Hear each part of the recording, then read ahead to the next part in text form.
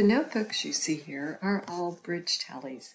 This is a project that I completed at the request of one of my dear friends who plays two-table progressive bridge.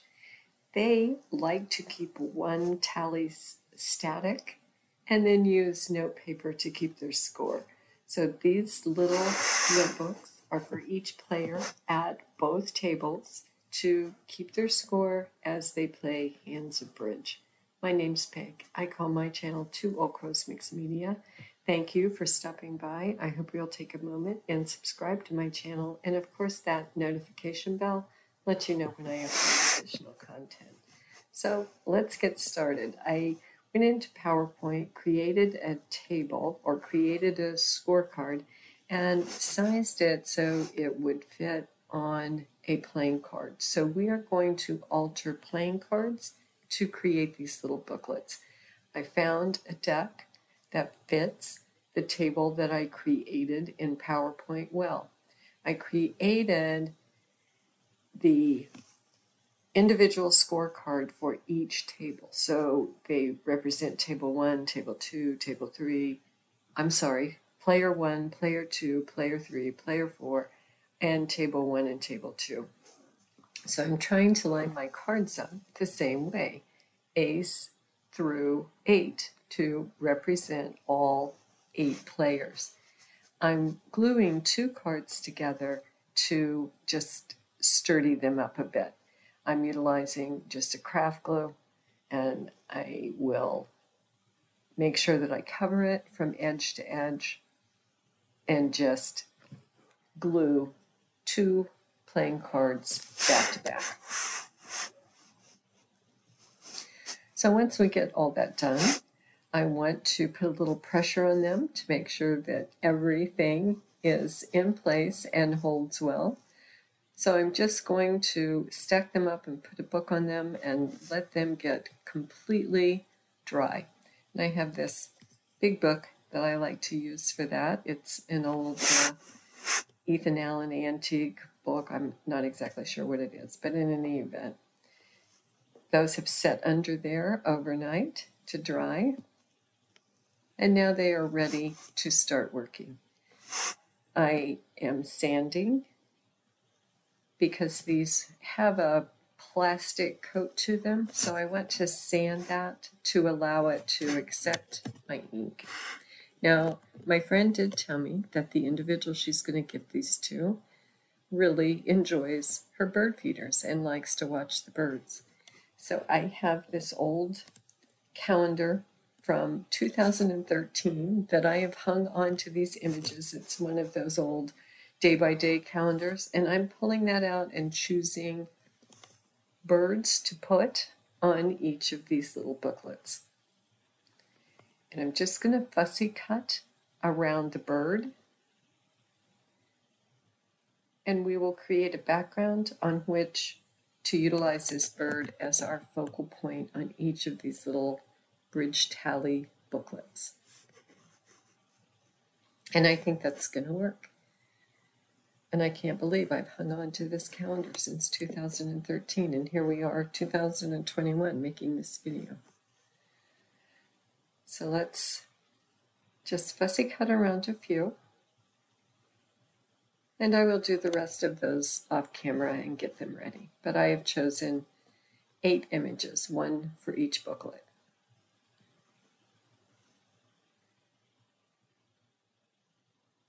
I'm just positioning them to see how they'll work. So we have that done.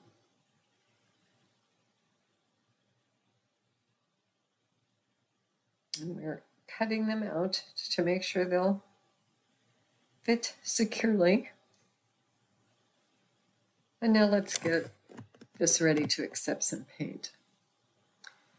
I'm gluing down book pages. Once again, as I said before, these cards have that plastic coat to them. I did scruff them up with the sandpaper, and now I'm going to utilize that to glue, to hold the glue, to glue down these book pages. I'm going to leave the number peeking out because I think it might be nice if you have a little hint that this is a playing card when you're using this as your bridge tally. So I've just glued book pages on to each of the playing cards, and to give them a good coat of my glue and water mixture. I'll link how I mix that up above, and allow that to dry. So there we have all 8 completed. We have all of our birds cut out. And now let's just add some color onto the background. So I'm using this phthalo green and I'm mixing it with a little black just to deepen it up just a bit.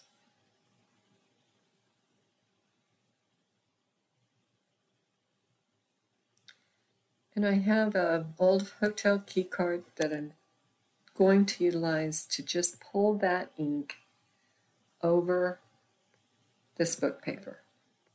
And I like to do this because I think it gives it a lot of variables and interest on each individual one. It's not just covering with a paintbrush, it is scattering with a hotel key card or a credit card or any card that you have in your possession.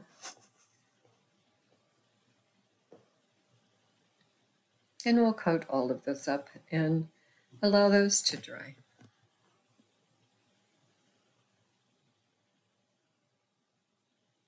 Okay, and once dry, I'm going to come back and add a second color, and I've chosen a ochre, yellow ochre.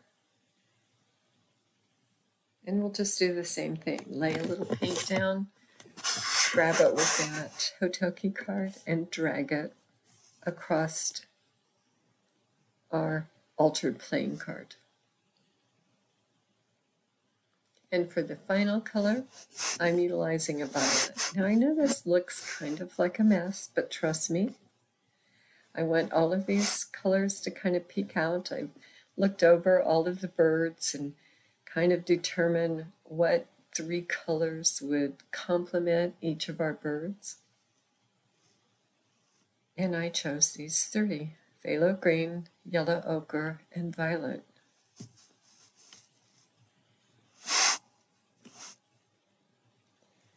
And I went to just tone it down a little bit. So I'm applying a coffee filter on the top of each. And these are just coffee filters that I've run a cup of coffee through in my little 2-cup pod, so they're smaller filters. And of course, you know how we save things. So I have a whole file folder full of dried coffee filters from previous brews. I'm going to lay that coffee filter down and then put my bird atop the coffee filter and give both a good coat of the glue and water mixture. And I'm speeding up the drying a little bit with my heat gun, but you could just set these aside and allow them to dry. And once dry, I've trimmed around the edges, and now I'm taking my Stabilo All and outlining that bird. Just laying that down, then putting a little bit of moisture on my finger and smudging around his outline.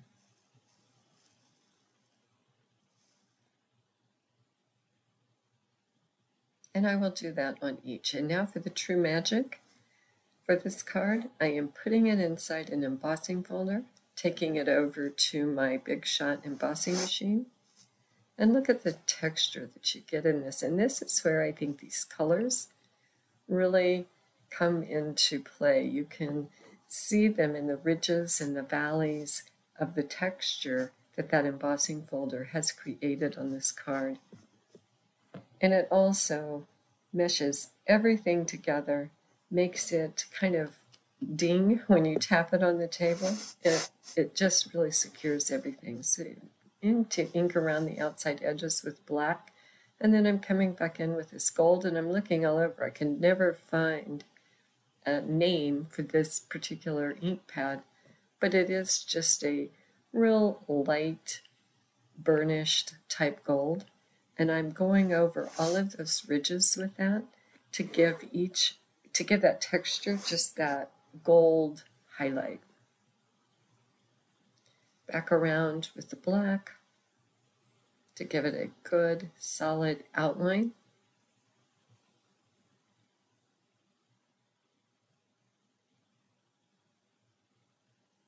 And there pretty much completes the front of this little booklet. So now we need to get this together to put in our little bridge tally. So there's all 8, one for each player.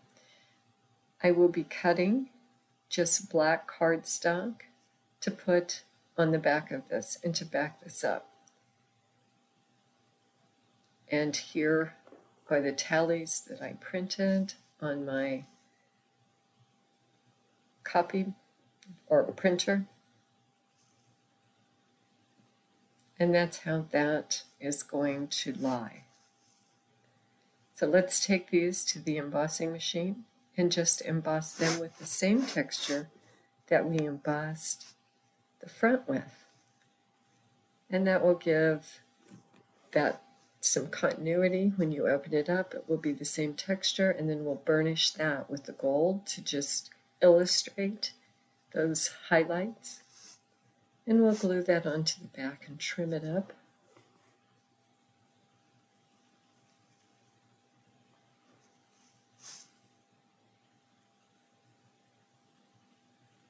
If I can get my ink unclogged. I have a new miniature ink bottle. I really need to get it out. But I just can't give this one up.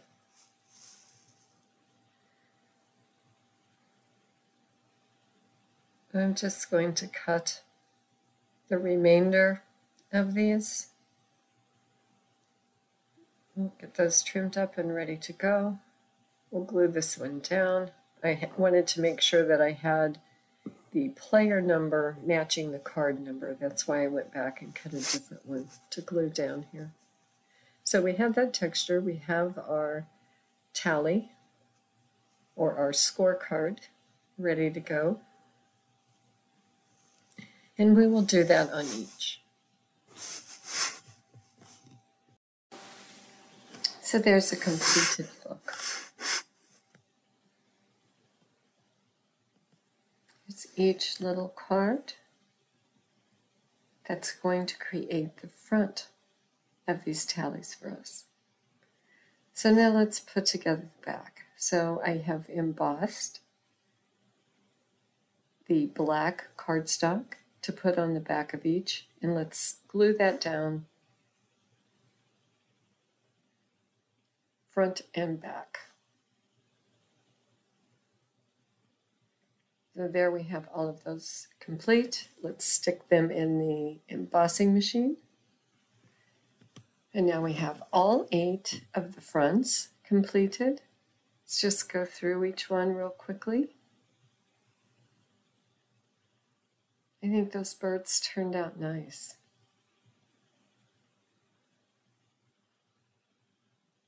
And you can see where I outlined each with the Stabilo to just kind of bring them out of that background. And then we have player 1, 2, 3, 4. It just kind of progresses. They're in, I guess, progressive bridge, right? So those are all complete. And now I just want to add a little more interest on the tally. I've pulled out my embossing pen and just drawn a fine line around the top and bottom. Some mirror gold embossing powder. And we'll just heat that up and see how that looks.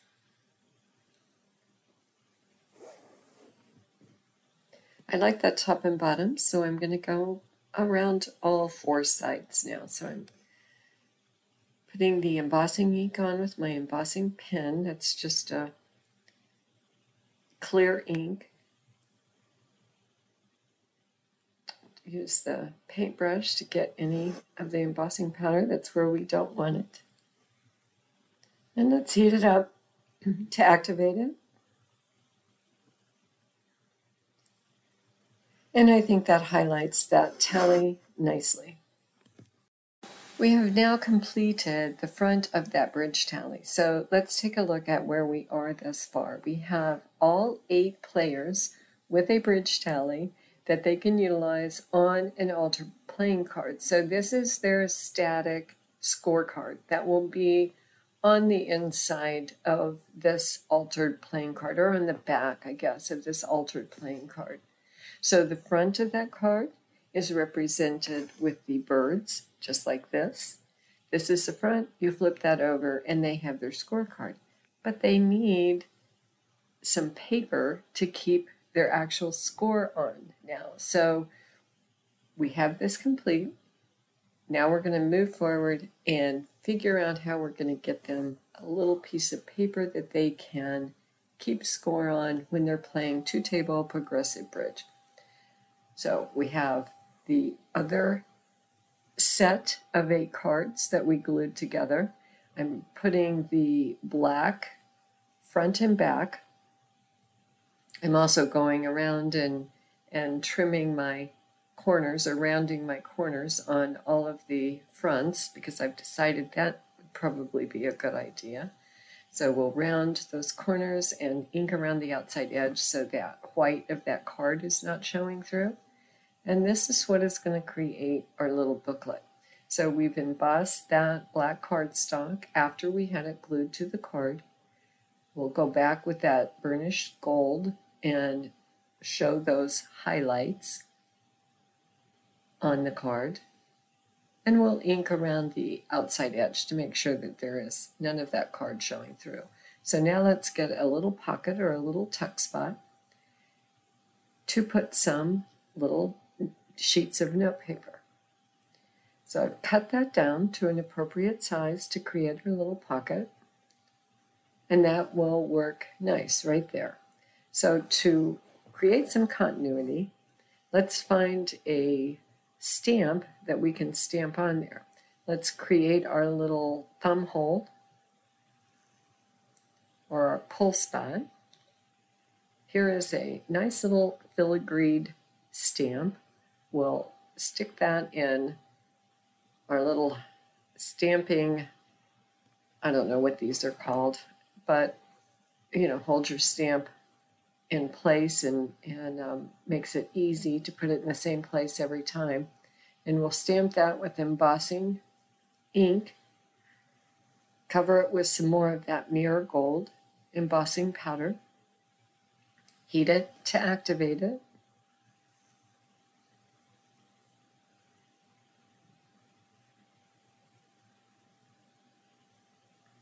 and there our little pocket has a little bit of that gold on it, and I think it just kind of ties everything together. We'll glue that down, and there's our little pocket to hold our note paper. So I'm just going to clamp that into place and allow that to dry.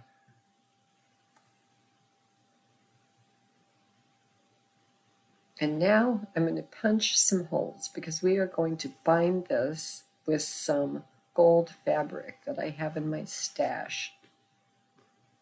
So I've put 3 holes with my craft pick into the edge of this card, and now I'm just going to glue a strip of this fabric down the edge.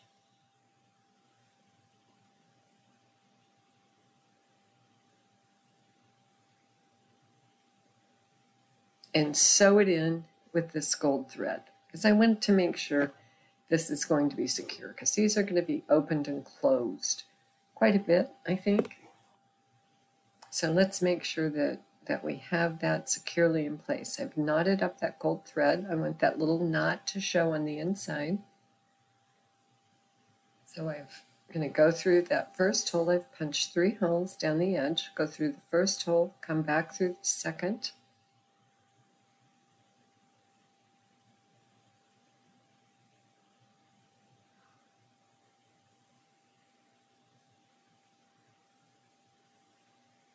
and just sew back through the final. Now I'm going to leave a little string there.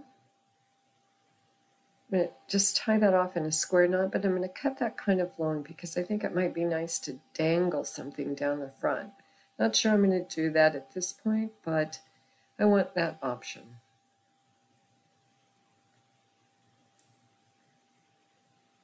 So there.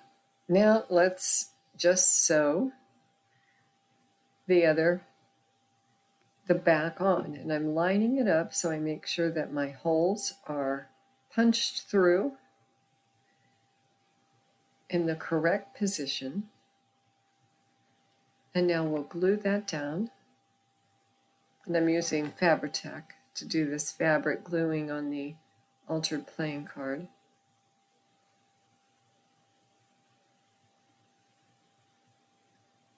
Glue that down, allow that to dry, and then we'll come back and sew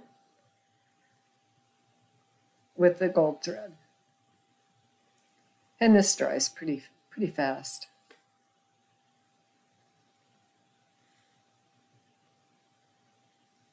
And I want to make sure that my knot is on the inside.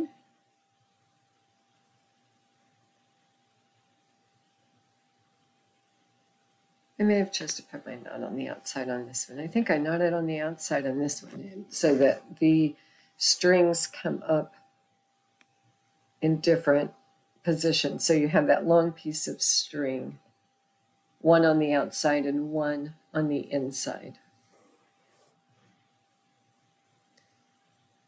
So let's tie that off in a square knot. And this one will trim. So there. The booklet is complete. And now we'll tie this little charm onto the outside. And I'm just tying the charm on with a little square knot, nothing special.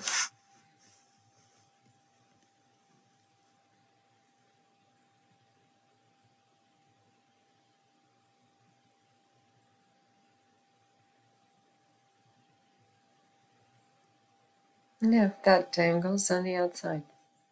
I think that added a little bit of interest. And now I just need to cut some note paper to stick down inside that. There we go. There's a little collection of scraps of note paper that they can pull out and keep their score on.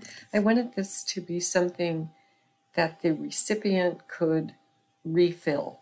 I didn't want to have a notepad like a waterfall pad or a secured pad, because then once it was done, the entire booklet was irrelevant. So I tried to make it something that could be refillable just with a pair of scissors and a piece of paper. So now I want to make some tags for the tables, and we'll tie these together in groups of 4. So we'll stamp that with table 1, stamp the other tag with table 2, secure that onto some gold fabric and tie them all together. And then you have your completed project, which is this bridge tally that is static, opens up to reveal some note paper that the players can keep score on. And that finishes a bridge tally made out of playing cards. Thank you so much for joining me on this. This was a fun project. It was something I never would have thought of doing, but at the suggestion and request of my friend, we have completed progressive 2-table bridge 8 tally booklets. Thank you for joining me. I hope you will subscribe to my channel, and I have set a playlist for some other ideas up above.